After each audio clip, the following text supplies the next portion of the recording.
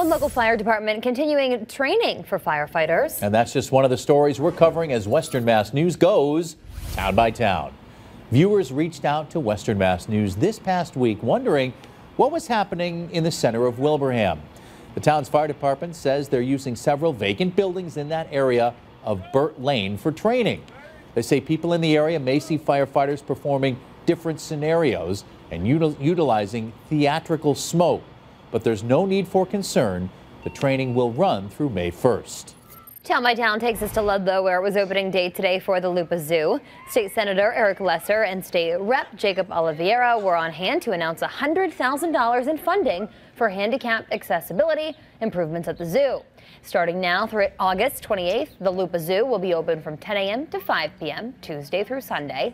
The zoo will also be open on Memorial Day and the 4th of July. Over to Springfield, where the Sons of Enoch hosted their first ever 3-on-3 basketball tournament to kick off spring break in the city. Officials say more than 50 youths from Springfield signed up for the tournament, which was held at the Higher Expectations Sports Complex on Caldwell Drive. Tournament winners were expected to take home prizes valued at $500.